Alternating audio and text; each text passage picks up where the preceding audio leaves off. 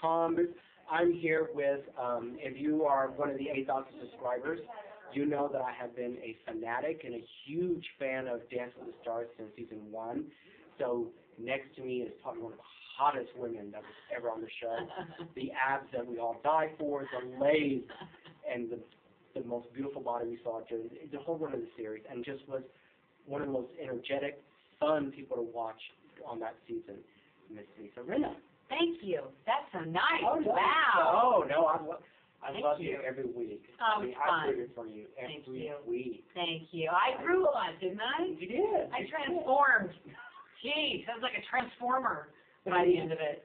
I mean, when you wore the red costume and with the fringe. Oh, the paint, hot paint. And yes, and your abs was like, oh my God.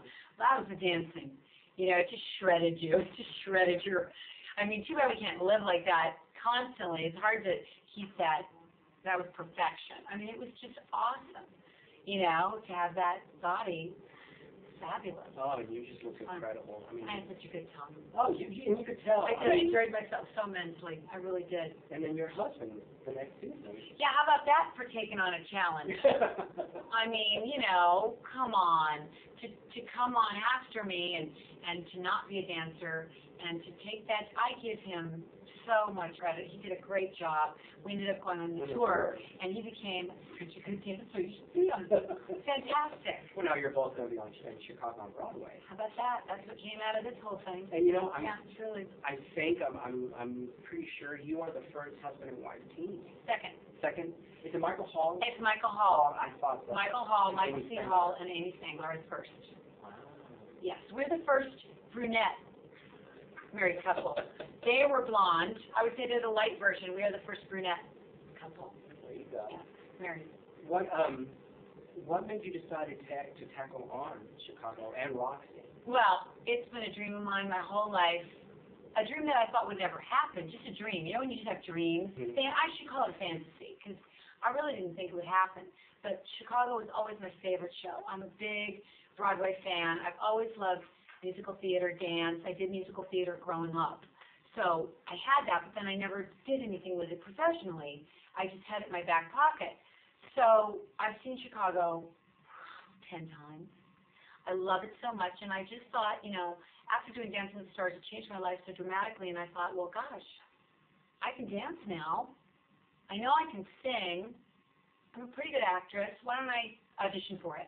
I'm going to try it. Audition? I went and auditioned for it, honey. I flew myself to New York. Oh, no. They should just catch her. What's wrong with people? Whoppers. I flew. Well. Fran, come on. It makes it sweeter this way. Damn it, I earned it.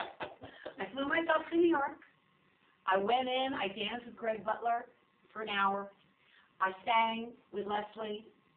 What's Leslie's last name? Geez, I'm terrible with names. But the musical director, the one who's been there 10 years. She's so fantastic.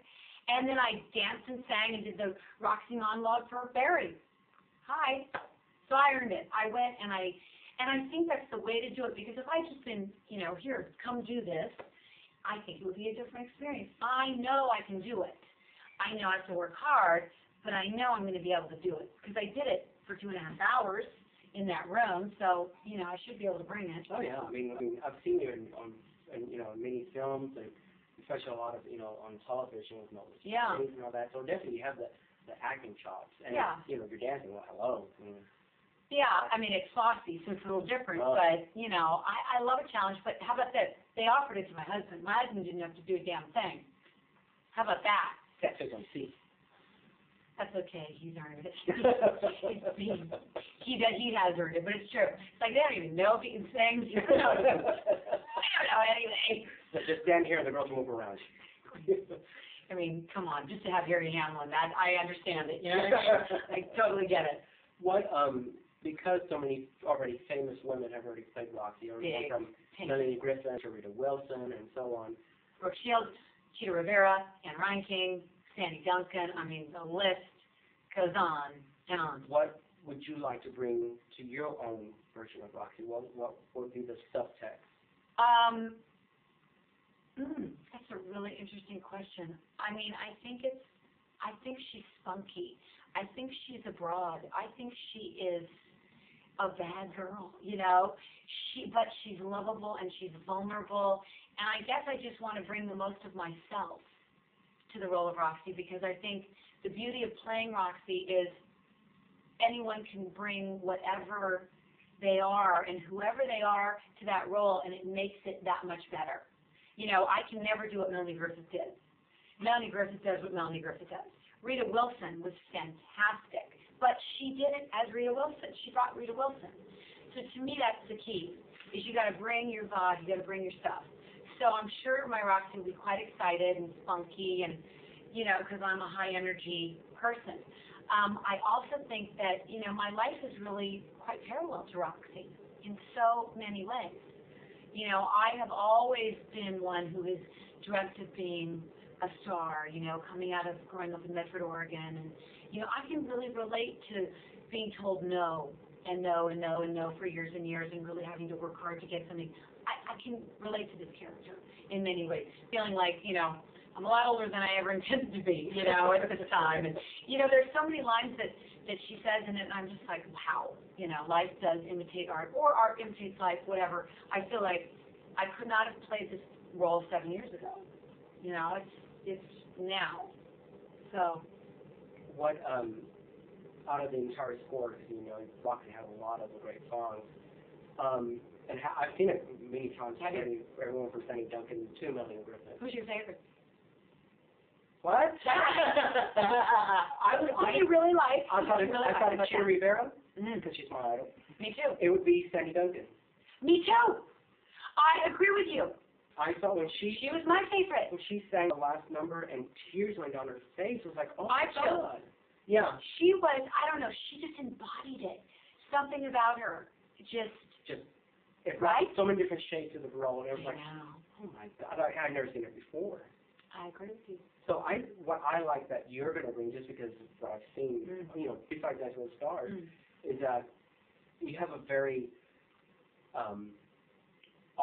sexual aura about you. It's it's very sexy. And I think that gives Roxy a much more, good. Sexual overtones that makes her, play more of her goods. Well, that's so interesting because, I've been working with Sandra Bergman in L.A., which that's a whole other dream in itself, I mean, idolize these women. I grew up idolizing Anne Rankin, idolizing. And so all of a sudden to be working with them, it's like, oh, my God. I mean, Sandra Bergman walks in and it's like all that jazz coming at me. I'm like, oh, my God, right? So I so appreciate this experience. But she did say to me the other day, she goes, the one thing Bob taught me was less is more. And she said, you have so much sexuality that just like screams. She said, you don't have to like do anything. You don't have to push it. So it's interesting that you said that because, of course, I don't walk around thinking that about myself. But she did say, it's there.